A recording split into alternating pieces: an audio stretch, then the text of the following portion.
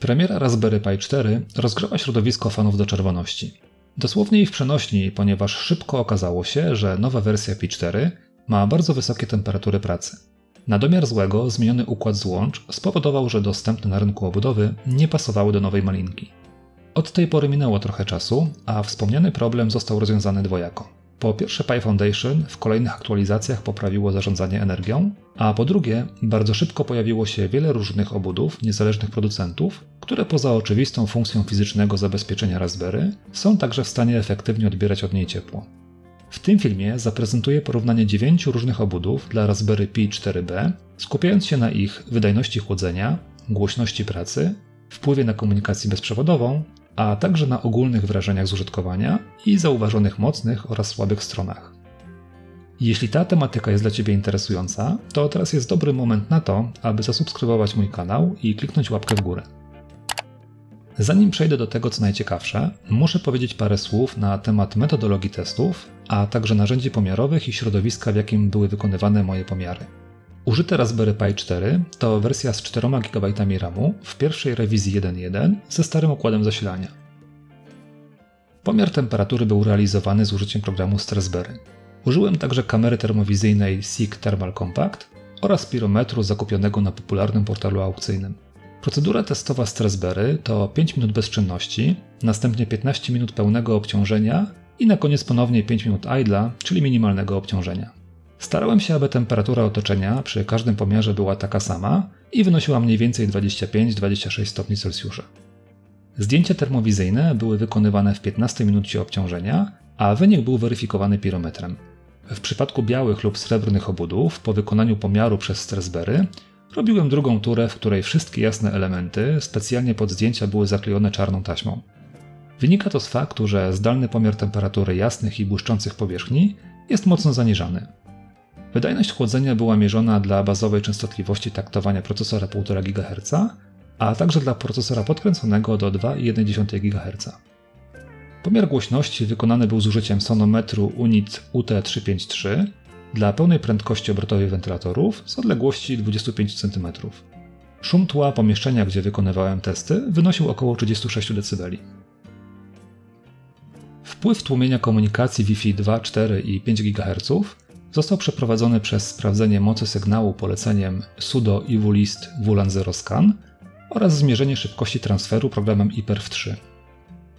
Testy przepustowości wykonywane były w godzinach nocnych, aby zminimalizować wpływ zakłóceń z innych znajdujących się w okolicy sieci. Test iPerf trwał 30 sekund i był wykonywany wielokrotnie, dzień po dniu. Ignorowałem wyniki, dla których miały miejsce powtórzenia transmisji, ponieważ uznałem, że to wpływ warunków zewnętrznych. Dane zaprezentowane na wykresie to najlepszy stabilny i powtarzalny wynik, jaki udało mi się uzyskać. Oczywiście do każdego z pomiarów malinka była ustawiona dokładnie w tym samym miejscu. Testowy access point znajdował się około 10 metrów dalej, po przekątnej, zaceglaną ścianą o grubości około 30 cm. Wykorzystany punkt dostępowy to D-Link DAP2680, zgodny ze standardem 802.11 AC Wave 2, czyli po prostu Wi-Fi 5. I tylko dla formalności dodam, że pomimo iż starałem się zachować za każdym razem takie same warunki dla każdej obudowy, to wszystkie wyniki należy traktować orientacyjnie i interpretować w odniesieniu do bazowych wyników gołego Raspberry Pi. Czyli zarówno u mnie na stole, jak i u Ciebie na biurku jedna obudowa będzie cichsza lub chłodniejsza od drugiej, ale niekoniecznie uzyskasz dokładnie takie same wartości temperatur czy tłumienia Wi-Fi jak ja. Mając te nudne formalności za sobą, nareszcie mogę przejść do rzeczy. Zacznę od ustalenia punktu odniesienia, czyli sprawdzenia gołej płytki Pi 4. Z Raspberry było uruchomione tylko dla standardowego taktowania 1,5 GHz, ponieważ pomysł podkręcania procesora bez żadnego chłodzenia jest delikatnie mówiąc brawurowy. Co ciekawe, w takim przypadku Pi 4 jest zupełnie używalne. Jak się okazuje, pomimo 15-minutowego katowania nie zostaje przekroczona granica 80 stopni, po której następuje tzw. throttling, czyli zwolnienie taktowania procesora. Sama płytka oczywiście nie generuje żadnego dźwięku, dlatego sonometr nie był używany. Szybkość transferu danych wynosi 61,5 Mbit dla 2,4 GHz oraz 83,5 Mbit dla 5 GHz. Jakość połączenia dla obu częstotliwości w skali od 0 do 70 to odpowiednio 62 i 53. Wracając jeszcze do tematu temperatury maliny wyjętej prosto z pudełka. Na właśnie wyświetlonym wykresie pokazane jest porównanie temperatury pracy Pi4 z zegarem 1,5 GHz, a także Pi400 ze standardowym taktowaniem 1,8 GHz i Pi400 podkręcone do 2,1 GHz.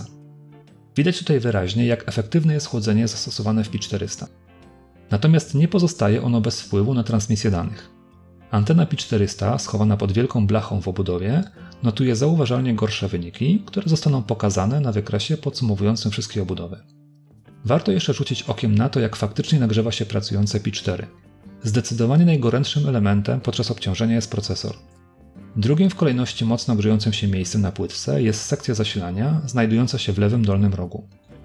Następna jest pamięć, która szybko się nagrzewa, ale i przy okazji dość szybko oddaje ciepło. Ciekawostką jest kontroler USB, który tuż po premierze Pi4 nagrzewał się bardziej od procesora. Zostało to jednak poprawione w jednej z aktualizacji systemu jeszcze w 2019 roku. Mimo to niektóre obudowy wciąż posiadają wypustkę, która ma za zadanie odebrać ciepło z układu kontrolera USB. Moduły Wi-Fi oraz Ethernetu nie nagrzewają się znacząco, nawet podczas dłuższej transmisji danych. Oficjalna obudowa Pi Case, kosztująca około 20 zł, składa się z dwóch plastikowych elementów oraz gumowych nóżek. Montaż jest ekstremalnie prosty, wystarczy wsunąć malinę do dolnej części i zamknąć obudowę. Jest dobrze spasowana, a złożona wygląda całkiem ładnie.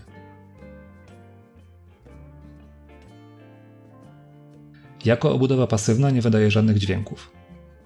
Szybkość transferu danych wynosi 65 megabitów dla 2,4 GHz oraz około 83 megabity dla 5 GHz. Jakość połączenia w skali od 0 do 70 to odpowiednio 58 i 56. I na tym kończą się zalety tej obudowy, ponieważ jej konstrukcja nie dość, że nie odbiera bezpośrednio ciepła z płytki, to jeszcze jest szczelnie zamknięta, nie gwarantując absolutnie żadnej wentylacji.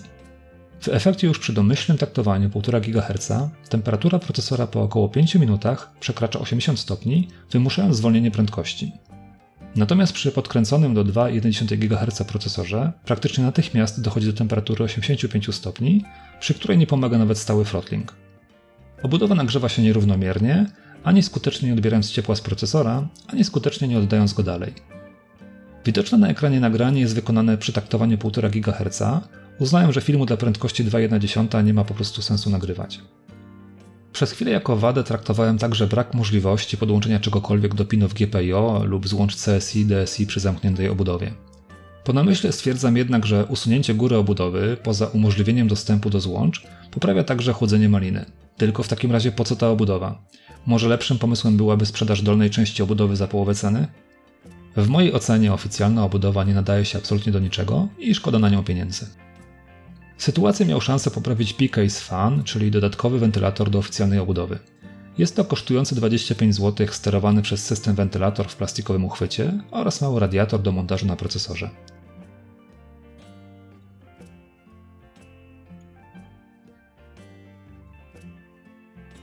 Wentylator należy umieścić w górnej części obudowy oraz podłączyć zgodnie z rysunkiem na pudełku do pinów 5V, masy oraz GPIO numer 14.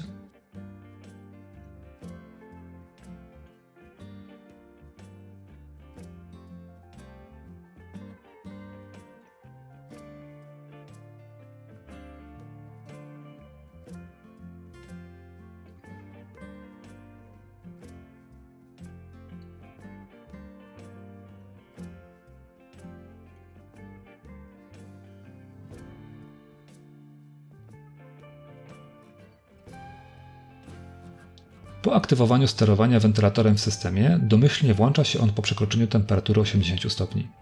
Temperaturę graniczną dla wentylatora można regulować od 60 stopni w górę w oknie konfiguracji Raspberry Pi. Wydajność chłodzenia jest co najmniej dyskusyjna. O ile jeszcze w przypadku niepodkręconej maliny temperatura skutecznie jest zbijana za każdym razem, kiedy dochodzi do 80 stopni, to w przypadku podkręcenia do 2,1 GHz wentylator pracuje non-stop, nie dając realnie żadnego pozytywnego efektu. A skoro już mowa o pracującym wentylatorze, to niestety pracują z gracją kosiarki do trawy. Brzmi to mniej więcej tak.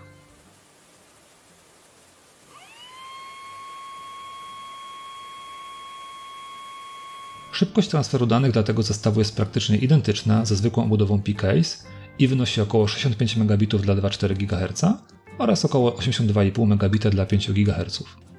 Podobnie jakość połączenia w skali od 0 do 70 to odpowiednio 59 i 55. Wentylator generuje hałas o natężeniu około 49 dB, a jego dźwięk jest bardzo męczący. Do tego brak jakichkolwiek otworów wentylacyjnych utrudnia pracę zestawu radiator plus wentylator. Termowizja pokazuje, że całe ciepłe powietrze jest wypychane niewielką szczeliną na kartę microSD. No po prostu tragedia. Do tego wszystkiego ewentualna potrzeba dostępu do złącz GPIO czy CSI albo DSI stawia zakup tego akcesorium pod znakiem zapytania. No bo po co kupować coś, co zamiast działać na swoim miejscu i tak będzie leżało z boku? Generalnie wydanie 50 zł na oficjalny zestaw obudowa plus wentylator to pieniądze wyrzucone w błoto. Zdecydowanie nie polecam. Kolejną obudową, którą się zająłem, to Argon Poly plus Vented. W moim przypadku jest to kosztująca niecałe 50 zł wersja z aktywnym chłodzeniem. W woreczku otrzymuję obudowę wykonaną z plastiku składającą się z 3 elementów, moduł wentylatora Argon Mini Fan oraz woreczek z akcesoriami i krótką instrukcję. Czarna obudowa posiada mnóstwo otworów wentylacyjnych na zewnętrznych ściankach. Trzeci, wewnętrzny element służy do utrzymania całości w kupie w przypadku, kiedy zajdzie potrzeba zdjęcia górnej części obudowy. Takim przypadkiem może być potrzeba dostępu do złącz GPIO oraz CSI i DSI. Obudowa jest dobrze spasowana i łatwo się ją składa, a złożona zdecydowanie może się podobać. Akcesoria dodane w zestawie to termopad pod radiator oraz gumowe nóżki obudowy. Moduł chłodzący Argon Mini Fan to płytka sterująca ze zintegrowanym pokaźnym radiatorem oraz wentylatorem. Znajduje się na niej przełącznik wyboru trybu pracy, czyli zawsze wyłączony, zawsze włączony, oraz sterowanie PV-em z poziomu systemu operacyjnego Raspberry Pi OS. Moduł nakłada się na listwę GPIO, gdzie blokuje on 12 pinów. Zalecane przez producenta ustawienia konfiguracyjne to pin sterujący numer 18 oraz temperatura włączenia 55 stopni Celsjusza. Takiej temperatury nie da się ustawić w okienkowej wersji konfiguratora, dlatego niezbędna była modyfikacja pliku boot config.txt. Można to wykonać, wydając w terminalu polecenie sudo nano/boot/config.txt. Obudowa po założeniu modułu wentylatora dość szczelnie opakowuje płytkę, co niestety nie wróży niczego dobrego. Radiator dotyka tylko procesora. No i faktycznie przy pełnym obciążeniu dla 1,5 GHz wentylator pracuje ciągle, w miarę stabilnie trzymając temperaturę procesora w okolicach 60 stopni. I pomimo, że ja tu widzę cały czas trend wzrostowy, to wynik nie jest zły. Tym bardziej, że wentylator Argon Mini Fan jest naprawdę cichy.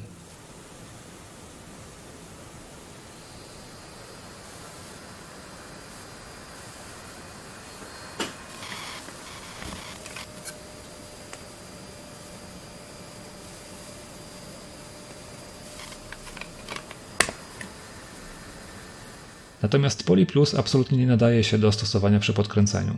Po około 5 minutach pełnego obciążenia zauważalnie przekroczone zostaje 80 stopni, co skutkuje mocnym throtlingiem. Słabo. Zmierzona głośność wentylatora to około 37 dB przy głośności tła 36 dB. I faktycznie prawie nic nie słychać. Tutaj plus. Szybkość transferu danych wynosi około 59 Mbit dla 2,4 GHz oraz około 82 Mbit dla 5 GHz. Jakość połączenia dla obu częstotliwości w skali od 0 do 70 to odpowiednio 59 i 50. Jeśli więc nie planujesz podkręcania swojego Pi4, to jest to ciekawa opcja do rozważenia, wpadająca w oko i całkiem funkcjonalna. W mojej ocenie tak właśnie powinna zachowywać się oficjalna obudowa. Zbliżona cena, zbliżony wygląd, za to zdecydowanie lepsza wydajność chłodzenia. Kolejna obudowa to kosztująca około 50 zł pasywna Argon Neo. W pudełku znajdziesz instrukcję montażu, samą obudowę, a także woreczek ze śrubkami, termopadem i nóżkami obudowy. Argon Neo to pasywna, aluminiowo-plastikowa obudowa, która całą swoją powierzchnią oddaje ciepło do otoczenia. Podobnie jak Argon Poly Plus składa się z 3 elementów. Posiada 2 miejsca styku przez termopad z Raspberry Pi, przeznaczone na procesor i pamięć. Dolny element obudowy jest wykonany z tworzywa sztucznego. Montaż wymaga przykręcenia kilku śrubek, ale jest stosunkowo prosty i na dobrą sprawę można to zrobić bez instrukcji.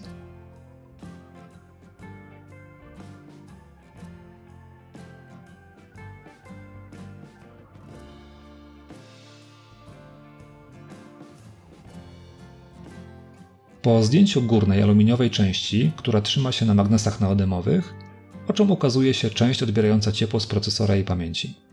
Znajdują się tutaj opisane otwory umożliwiające dostęp do wszystkich złącz maliny, a w przypadku GPIO opisane są nawet pojedyncze piny. Super. Jest tu także specjalne miejsce, w które można na stałe wsunąć moduł kamery Pi4. Obudowa jest świetnie spasowana i ma prostą budowę, a do tego wygląda bardzo przyjemnie dla oka. Wydajność chłodzenia jest bardzo przyzwoita. Dla standardowego taktowania 1,5 GHz 15 minut pełnego obciążenia doprowadziło procesor do temperatury około 60 stopni. Trend wciąż jest wzrostowy, ale do throttlingu mamy daleko.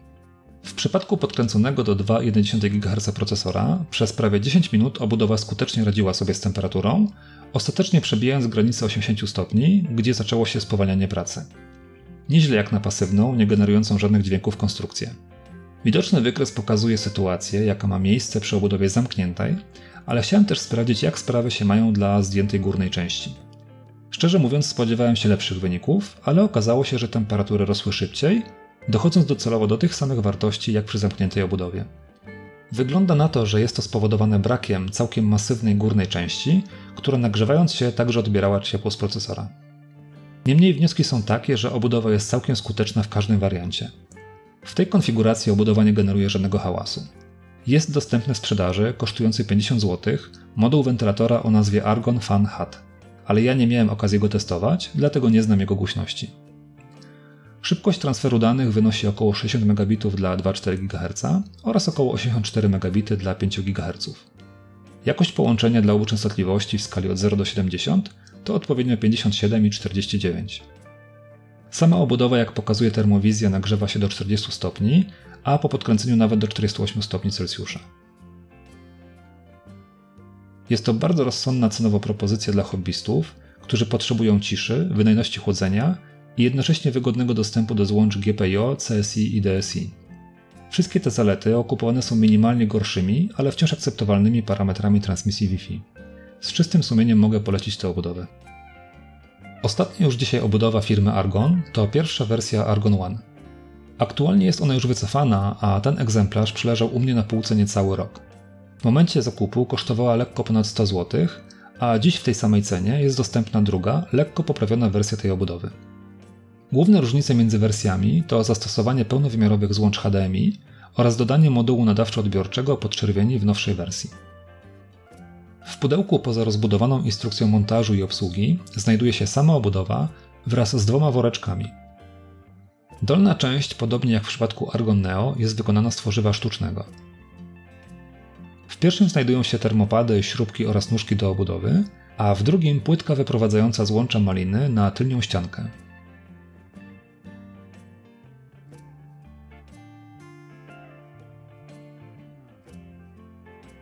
Górna część obudowy jest wykonana z aluminium, posiada 2 miejsca styku z Raspberry Pi przeznaczone na procesor oraz pamięć.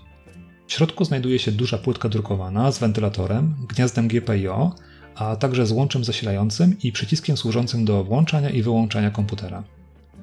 Przycisk zasilania i wentylator wykorzystują do działania złącze GPIO, które mimo to jest wyprowadzone 1 do 1 na samą górę obudowy pod aluminiową klapkę, którą trzymają 2 małe magnesy. Dodatkowo każdy pin jest dokładnie opisany. Nie ma natomiast możliwości użycia złącz CSI i DSI. Montaż obudowy najlepiej rozpocząć od lektury instrukcji obsługi. Ważnym elementem jest solidne dociśnięcie płytki wyprowadzającej złącza micro HDMI i mini jack. Po montażu płytki i nałożeniu termopadów przychodzi czas na umieszczenie maliny w obudowie. Trzeba to zrobić tak, aby złącza znalazły się w odpowiednich otworach obudowy, a listwa GPIO była poprawnie podłączona. Wymaga to chwili na dopasowanie, ale generalnie jest dość proste, o ile nie natrafisz na problem, który mnie spotkał. Okazało się, że w moim egzemplarzu otwór na gniazdo RJ45 był za mały. No nieźle jak na najdroższą obudowę. W ruch poszedł Dremel z odpowiednią końcówką i po chwili wszystko było ok.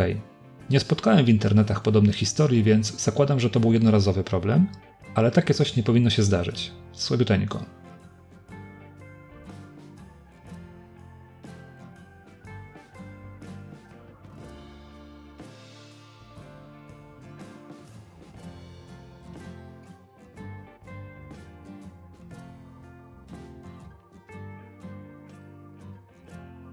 Niemniej po tej krótkiej przygodzie obudowa zostaje dokręcona 4 śrubkami wewnątrz i 4 śrubkami na zewnątrz.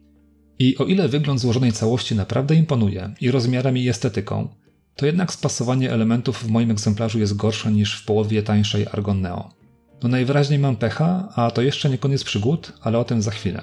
Przed rozpoczęciem testów należy zgodnie z instrukcją zainstalować oprogramowanie sterujące wentylatorem i przyciskiem zasilania. Proces jest prosty i szybki, wystarczy wydać w terminalu następujące polecenie, które znajdziesz także w opisie pod filmem. Po instalacji na pulpicie pojawiają się dwie ikony. Pierwsza umożliwia konfigurację funkcji obudowy, a druga służy do odinstalowania oprogramowania.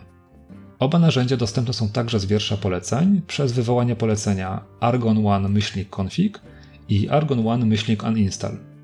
Program konfiguracyjny pozwala na stałe włączenie wentylatora lub ustawienie dowolnie wybranych temperatur progowych i procentowej prędkości wentylatora dla każdej z nich. Domyślnie wentylator pracuje z 10% pełnej prędkości powyżej 55 stopni, z 55% prędkości powyżej 60 stopni i z pełną prędkością obrotową powyżej 65 stopni. Polecenie Argon One-IR umożliwia konfigurację modułu sterowania pilotem podczerwieni dla nowszych wersji Argon One.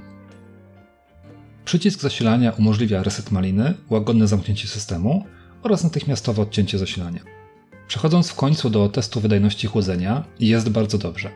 Niewiele ponad 50 stopni dla standardowych 1,5 GHz i niewiele ponad 60 stopni po podkręceniu. Są to świetne wyniki i warto zauważyć, że trzeci próg temperatury dla pełnej prędkości wentylatorka nie został osiągnięty nawet po podkręceniu procesora do 2,1 GHz. Po wymuszeniu pełnej prędkości wentylatora sonometr wskazywał maksymalnie 50,5 dB. I pomimo iż jest to najwyższy wynik, jaki dzisiaj zobaczymy, to hałas nie jest tak natrętny jak w przypadku tego oficjalnego cudaka od Raspberry Pi Foundation.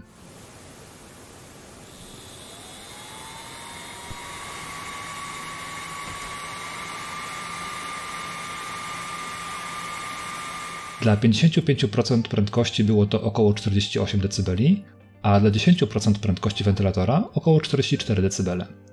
Przy czym tak realnie to ja nie słyszałem żadnej różnicy pomiędzy 55 a 100% prędkości. Szybkość transferu danych wynosi około 59 Mbit dla 2,4 GHz oraz 76 Mbit dla 5 GHz. Jakość połączenia dla obu częstotliwości w skali od 0 do 70 to odpowiednio 60 i 45. I jak tak patrzę na tę obudowę, to targają mną sprzeczne odczucia.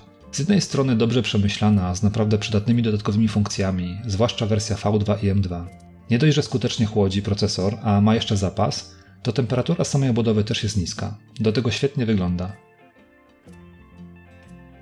Z drugiej strony złe spasowanie elementów i zupełnie niepasujący otwór na gniazdo RJ45. A do tego wszystkiego, jak się okazało, Argon One gryzła się z moim kablem lub monitorem.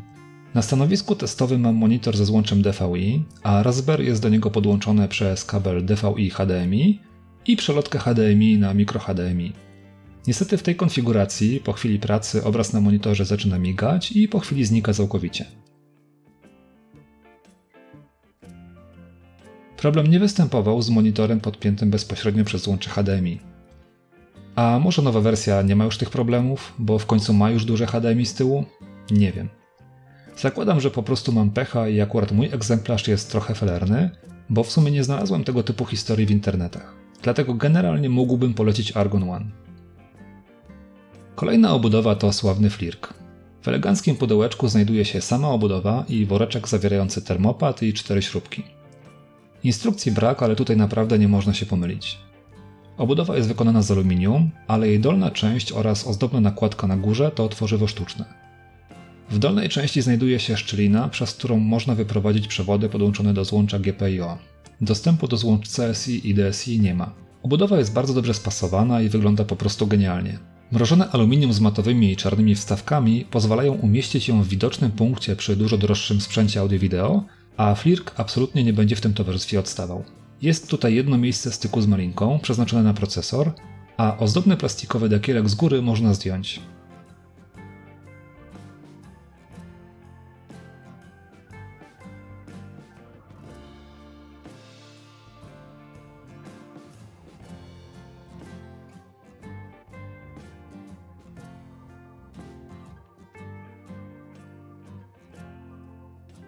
Z chłodzeniem Flirc radzi sobie zdecydowanie lepiej niż Argon Neo. Niecałe 60 stopni Celsjusza przy standardowym taktowaniu, a po podkręceniu dochodzi do granicy throttlingu dopiero w 13 minucie testu. Wynik w zupełności wystarczający, jeśli wziąć pod uwagę przeznaczenie tej obudowy, jakim jest media PC przy telewizorze. Głośność to oczywiście okrągłe 0, bo to w końcu pasywna konstrukcja. Natomiast jeśli chodzi o tłumienie sygnału Wi-Fi, to sytuacja tutaj robi się trochę skomplikowana. Bo o ile jakość sygnału jest zbliżona do innych obudów, czyli 59 dla 2,4 GHz i 51 dla 5 GHz, to transfery dla 2,4 GHz są słabiutkie, tylko 21,5 Mbita. Dla 5 GHz mam zupełnie standardowe, niecałe 84 Mbity. Test IPERF był powtarzany kilka razy w sporym odstępie czasu i zawsze wychodził tak samo. Rozwiązaniem zagadki wydaje się być konstrukcja obudowy, bo na drodze od anteny maliny do punktu dostępowego stoi tulejka na śrubkę, która dość znacznie zwiększa ilość aluminium, przez które musi przebić się sygnał. Po obróceniu maliny anteną wprost na punkt dostępowy, transfer dla 2,4 GHz dochodził do 60 Mbit. Termowizja pokazuje, że obudowa skutecznie oddaje ciepło na bokach, ale lekko kuleje od góry, gdzie znajdują się przykryte plastikiem wolne przestrzenie. Podsumowując, Flirc to obudowa o dobrych parametrach, której siła leży w estetyce.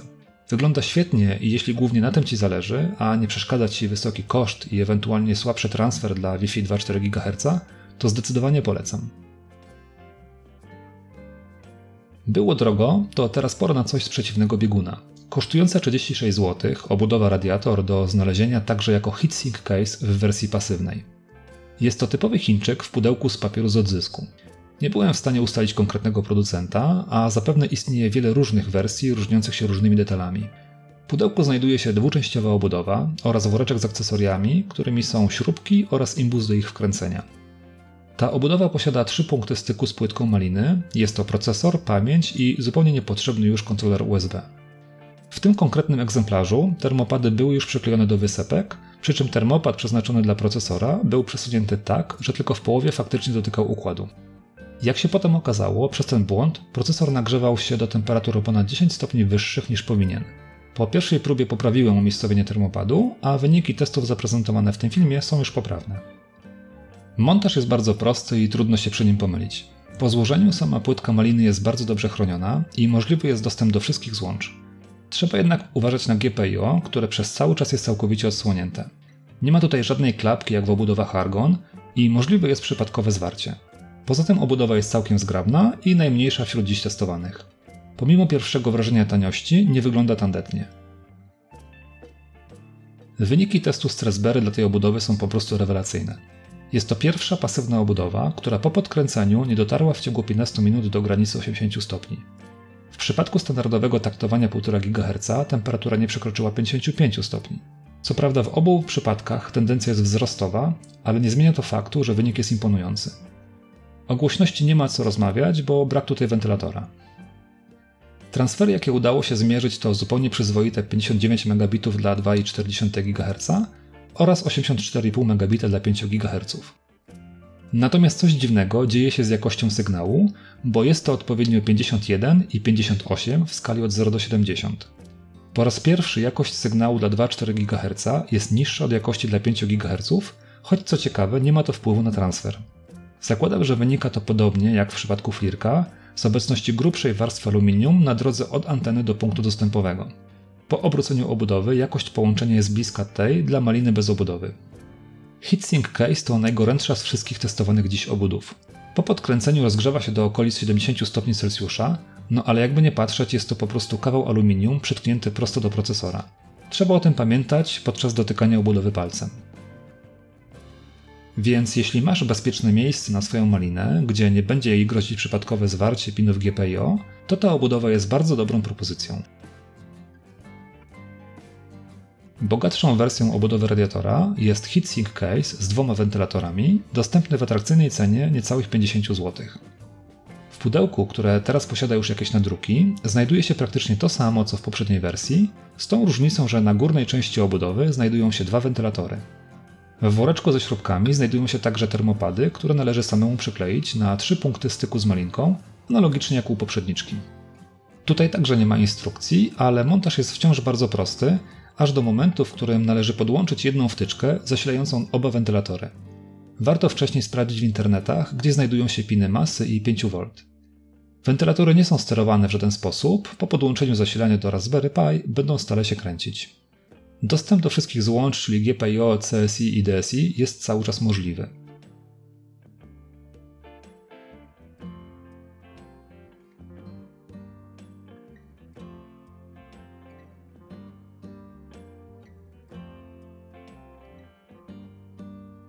Nie przedłużając, tak wygląda wydajność chłodzenia dla aktywnej wersji HeatSink Case. Oczywiście nie jest niespodzianką, że jest ona jeszcze lepsza niż w wersji pasywnej. Stałe 45 stopni dla standardowego zegara 1,5 GHz i niecałe 60 stopni dla 2,1 GHz. No normalnie rewelacja. A jak z hałasem? I tutaj też zaskoczenie, bo jeśli wierzyć mojemu taniemu miernikowi natężenia dźwięku, to oba te wentylatory generują hałas ledwo słyszalny w moim pomieszczeniu, około 37 dB.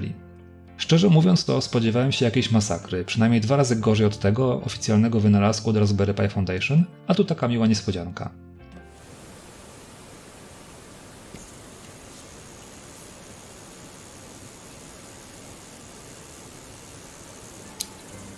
Jeśli chodzi o komunikację Wi-Fi, to ponieważ konstrukcyjnie jest to praktycznie to samo co poprzednia obudowa, to wyniki tutaj także są prawie identyczne.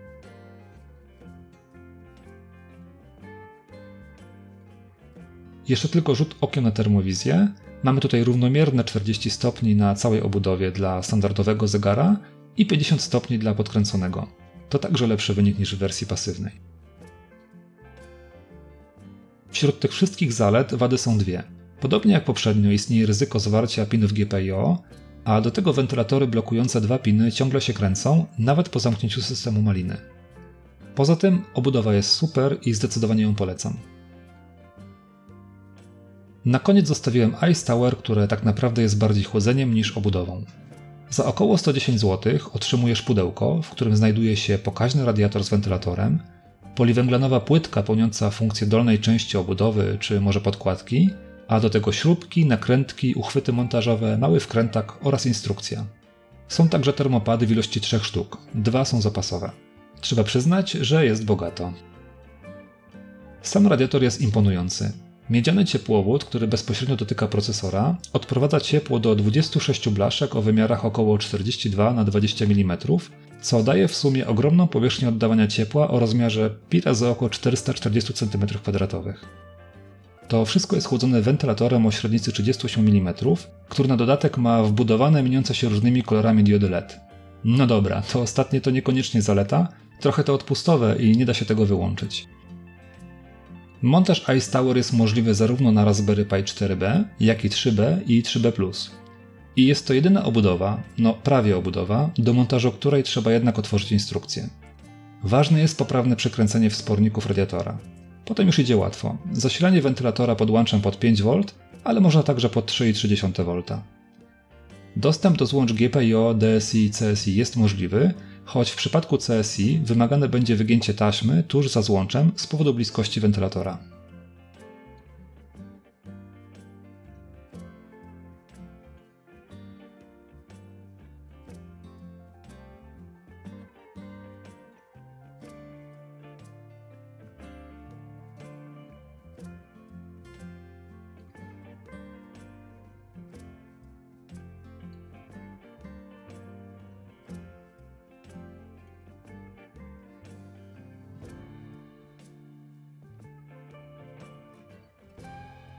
A jak to chłodzi? No chłodzi po prostu genialnie.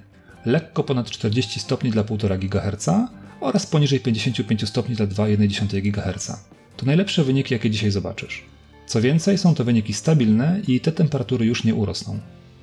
To wszystko z działającym wentylatorem, a gdyby go tak odłączyć? To też jest bardzo dobrze. Około 55 stopni dla 1,5 GHz i poniżej 80 stopni po podkręceniu to wciąż świetne wyniki i do tego w totalnej ciszy.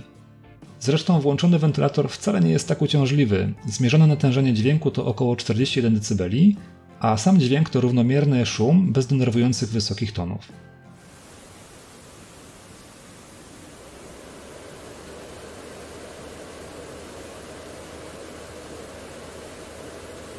Szybkość transferu danych wynosi około 65 Mbit dla 2,4 GHz oraz 84,5 Mbit dla 5 GHz.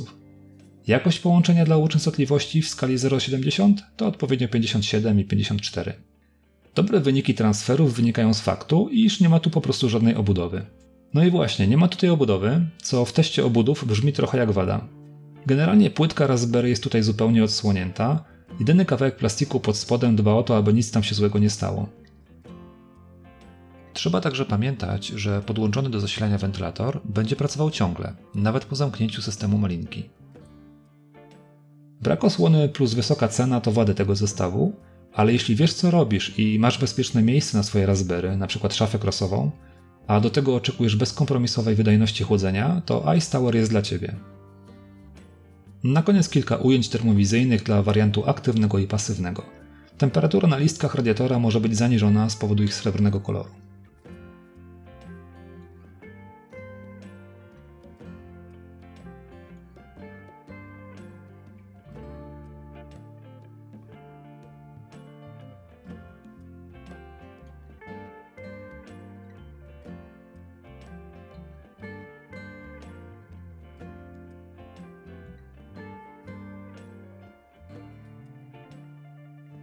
Czas na małe podsumowanie. Sprawdziłem, jak sprawuje się 9 produktów, które mają za zadanie zabezpieczyć Twoje Raspberry Pi 4, zarówno fizycznie, jak i co równie ważne termicznie. Na wykresie, który właśnie pokazał się na ekranie, zebrałem wyniki wydajności chłodzenia dla wszystkich wartych uwagi przypadków przy standardowej częstotliwości 1,5 GHz. Litery A i P w nawiasach kwadratowych oznaczają odpowiednio chłodzenie aktywne przy użyciu wentylatora oraz bezgłośne chłodzenie pasywne.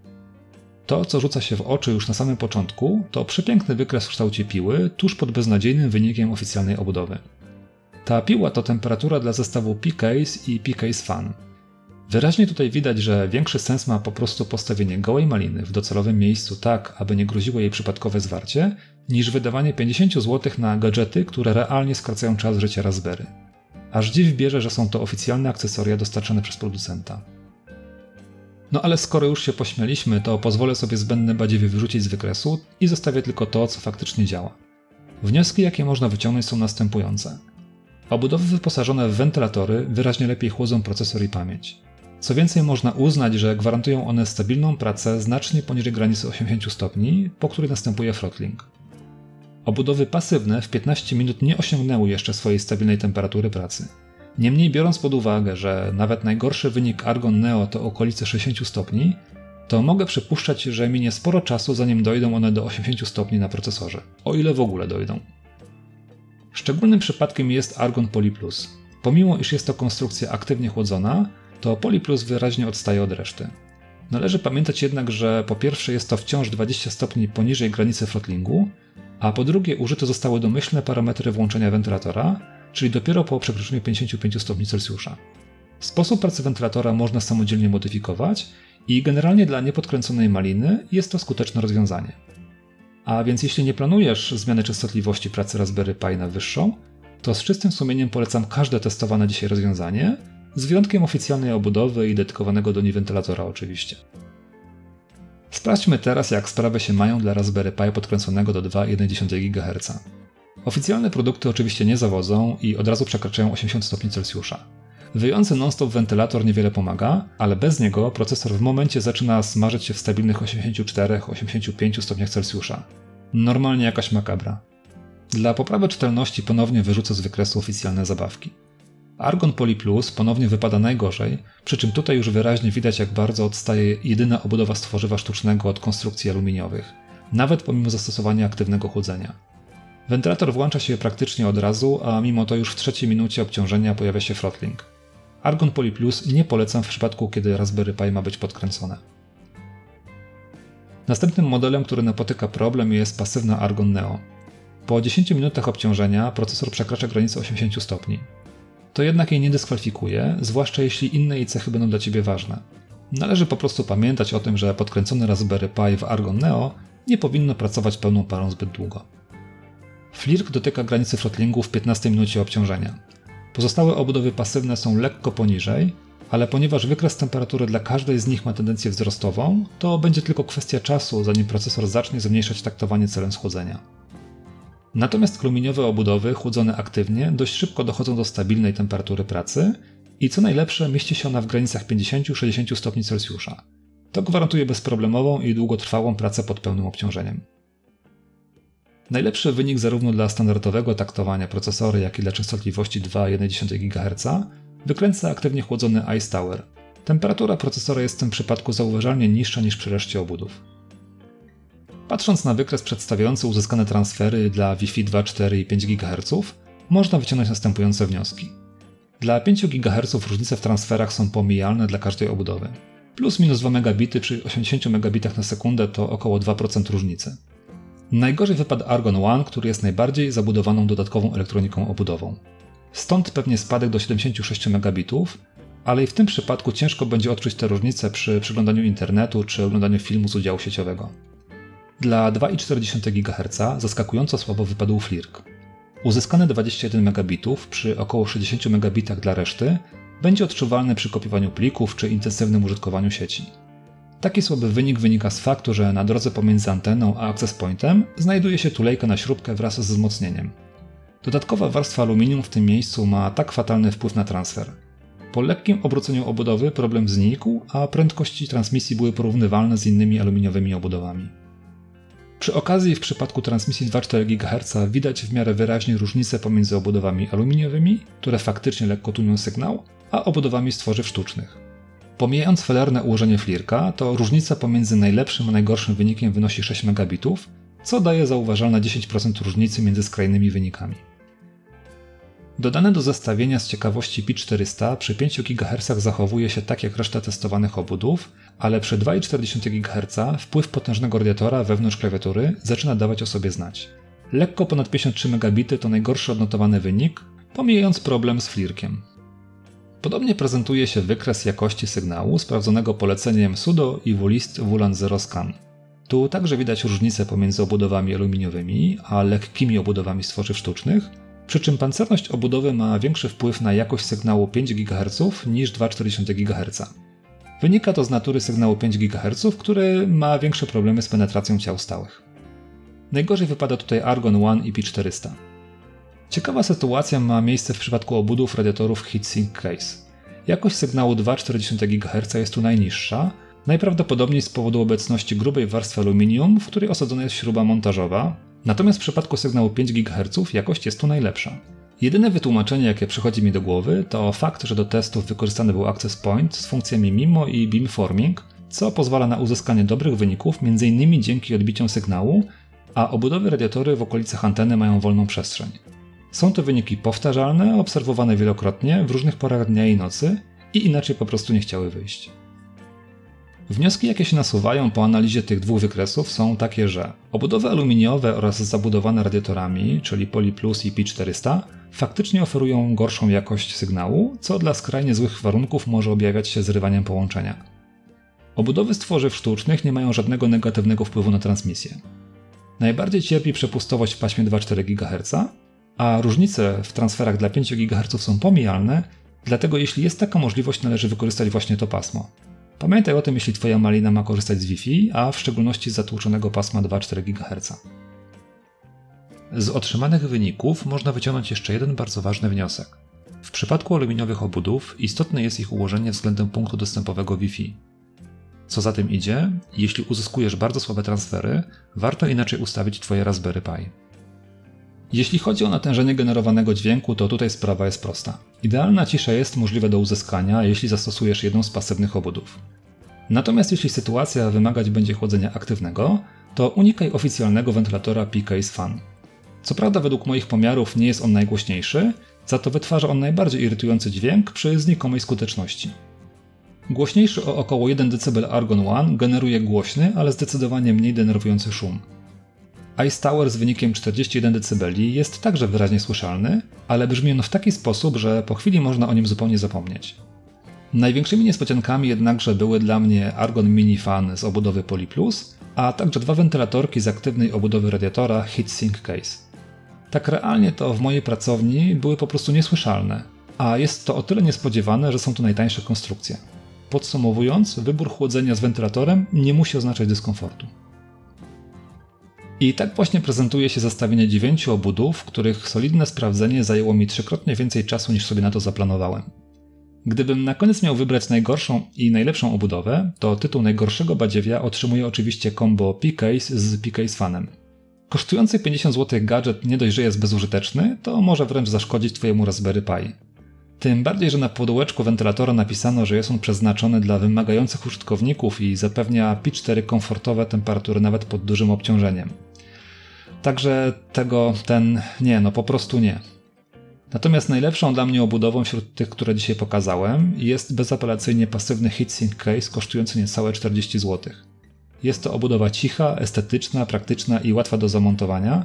Nie rujnuje transferów, ale przede wszystkim wydajnie chłodzi. I dla mnie jest to zwycięzca dzisiejszego porównania. Oczywiście każda z tych obudów jest trochę inna i każda będzie miała swoje idealne docelowe zastosowanie. Zatem Flirc znalazł u mnie swoje miejsce koło telewizora w salonie. Argon One, na którym troszkę się zawiodłem, został przekazany mojemu młodszemu synkowi. Ice Tower chłodzi mi malinkę, w której testuję różne ciekawostki.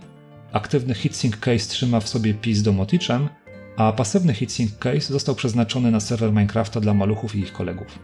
Każda z nich zdecydowanie robi swoją robotę i jest warta polecenia. W zakładce społeczność umieściłem ankietę, w której Ty możesz wybrać swojego zwycięzcę, do czego serdecznie zapraszam, bo jestem ciekaw Waszej opinii. A ja tymczasem dziękuję za dotrwanie do końca i do zobaczenia w następnych filmach. Cześć!